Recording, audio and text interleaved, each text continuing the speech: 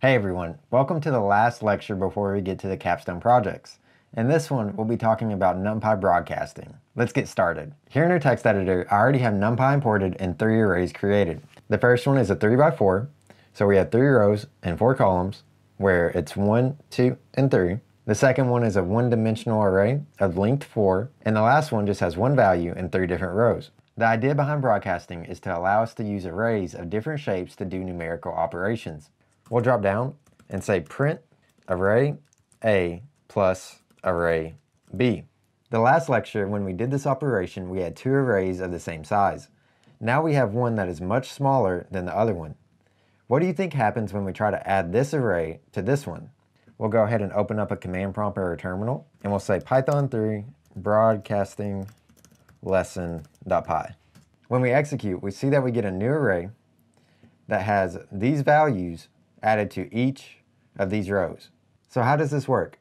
NumPy allows us to use this smaller array to do this operation by broadcasting out this array to the same shape as this array.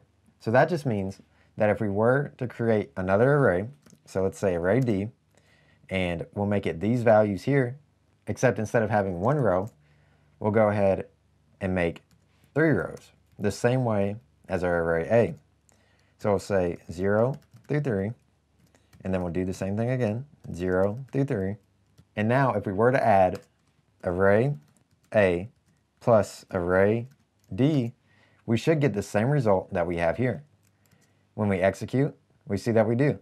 So broadcasting means that we don't have to worry about these being the same shape if we want to do this operation on the entire array. So broadcasting saves us time by not having to type this out.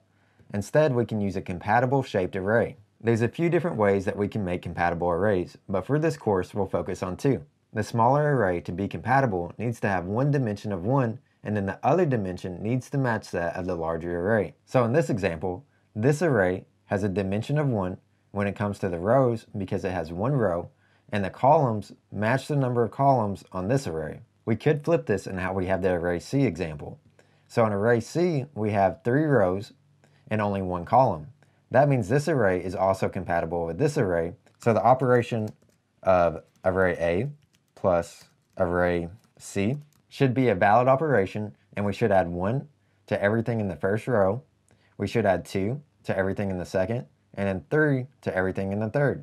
We'll print this now, and that's the result that we get. Broadcasting, of course, can get more complicated than this. However, if you just take away from this lecture that if you create an array that has a dimension of 1 and then the other dimension matches that of a larger dimension, you can do that operation along that entire axis in the larger array. I know that's pretty wordy, and if you want to see more projects using broadcasting, we'll do that in the optional project video coming up.